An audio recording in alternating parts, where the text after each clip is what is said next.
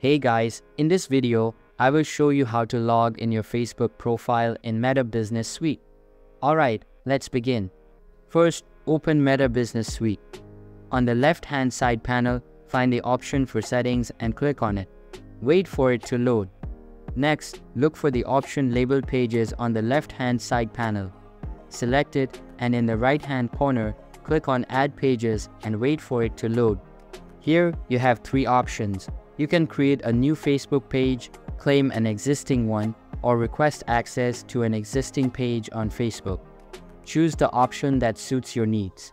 Once you complete these steps, you will successfully add your Facebook profile to Meta Business Suite.